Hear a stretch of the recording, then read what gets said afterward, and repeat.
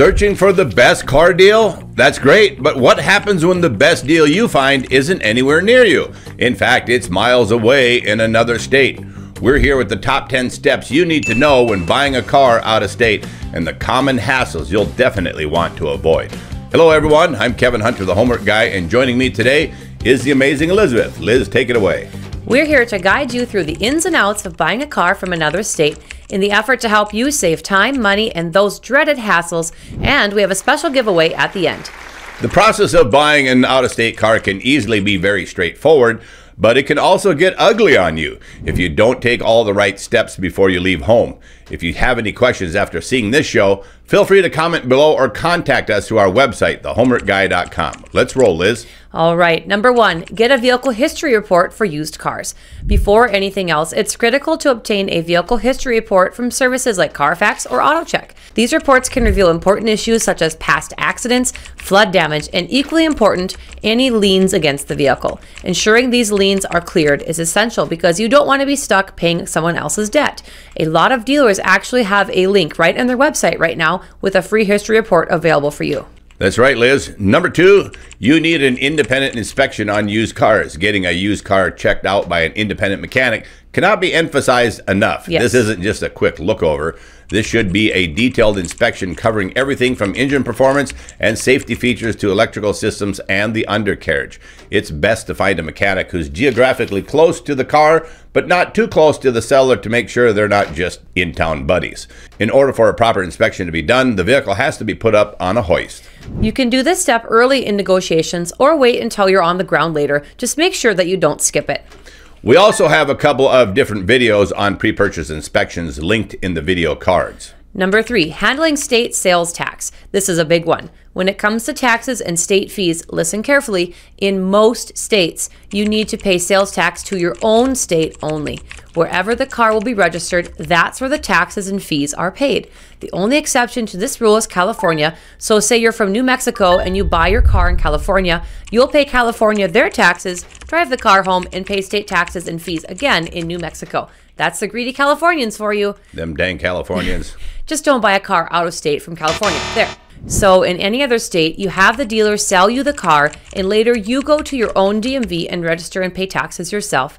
You can call your DMV before you leave to double check what you'll owe so you can plan ahead. If you're not buying from California but rather another state, be careful with dealers who insist that you must pay them. It's happened plenty of times that the tax money never gets paid out to the correct state. And that really sucks when that happens. Yeah, totally. Number 4, safety and emissions testing.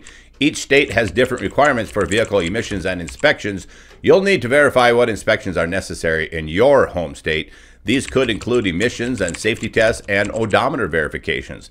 Getting these done and obtaining the necessary certification is crucial for the registration process at your home state DMV. Make sure you do a little research in your own state before you buy. Yep. Number 5, temporary registration. If you're driving the car back yourself, temporary registration is a must. You can't drive across the country without a legitimate plate or permit of some kind on your vehicle.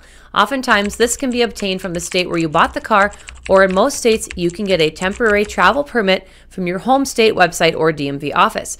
Ensure all paperwork is in order, like the sales contract showing the purchase price, with proof that taxes were collected if the collection was done by the dealer. You need the evidence on dealer letterhead if you pay the dealer the taxes due in your home state. Don't forget to do this in case a dealer engages in funny business. We've heard of dealers failing to actually send in the out-of-state tax payment far too many times, and the problem is that there's no accountability and you'll be stuck paying those taxes twice unless you have a clear record that you paid them to the dealer. Number 6, insurance is also a key part of this.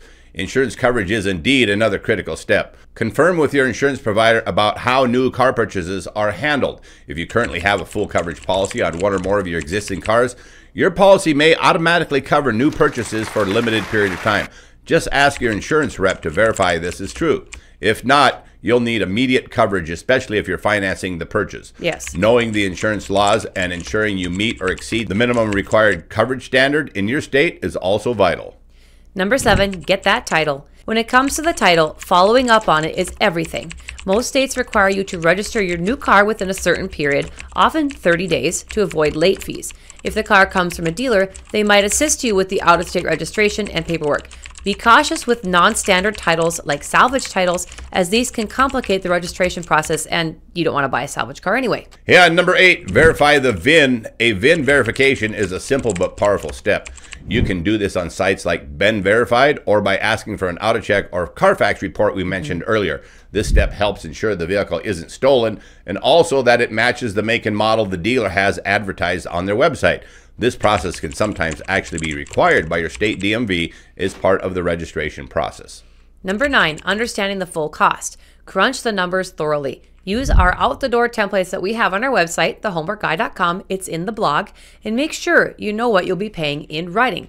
Consider the purchase price, taxes, registration fees, and any potential travel costs for picking up the car. These expenses can add up quickly, potentially offsetting the savings from buying out of state. If you're having it shipped to you, that's another expense to consider against the value of what you're saving.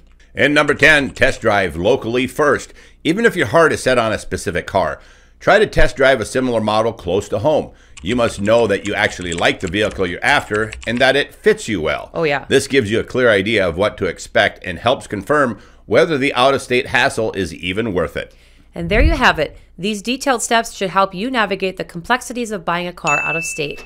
Thanks for watching, and don't forget to like and subscribe for more insightful tips from the Homework Guy Show, courtesy of the legend, Kevin Hunter himself, and of course me, his loyal sidekick, Elizabeth. If you are actually seriously interested in an out-of-state car purchase, don't go in blind. Use the tips we shared today and consider visiting our website, thehomeworkguy.com, where you can find plenty of options to get us directly involved in your car deal and ride shotgun with you. Direct help from us is a game changer. I might add that if you are indeed buying a car over state lines and the points we made here today sound a bit intimidating for you, or if you have a looming deadline to get a vehicle and an urgent need to have one right away and there isn't time for optimum timing on your part, well, there's a surefire way to make sure you don't screw this up. Contact Liz today and ask how you can get our resident car deal superhero, Stuart, to help you navigate the alligator-infested waters of out-of-state car buying. Just like in the Minions, our Stuart produces great deals, and it seems to me like he just hypnotizes the bad guys in a car dealership. They do what he wants for you. It is pretty magical. Don't forget, if you're the do-it-yourself type of person or you just want to shop around for a while, we also have help desk service available with direct connection to us. Email support starts at $24.99. You get black book values, contract reviews, and generally good advice. There's also a text support package available that includes both me and Kevin for $49.99. And yes, even if you're not interested in our hassle-free car buying service with Stuart, you can always schedule a $99 phone call with the legend himself, Kevin Hunter. He always looks forward to talking to our viewers. By the way, friends, our new book, Buy Smart, Drive Confidently, has been selling like hotcakes, and there's an audio version of it coming soon, recorded in Kevin's amazing voice. Thank you to all of you for your great support. Now, if you've made it this far, I have a special offer for the first 5 people to send me a text at 701-441-3399 and say, I just watched your out-of-state car buying video. I will give away a free book copy to the first 5 viewers to respond by text to this message. Thanks, everyone, for coming back. You guys rock. God bless you all. I'm Kevin Hunter, the Homework Guy, signing off with amazing Elizabeth, the Homework Gal. Thanks for listening.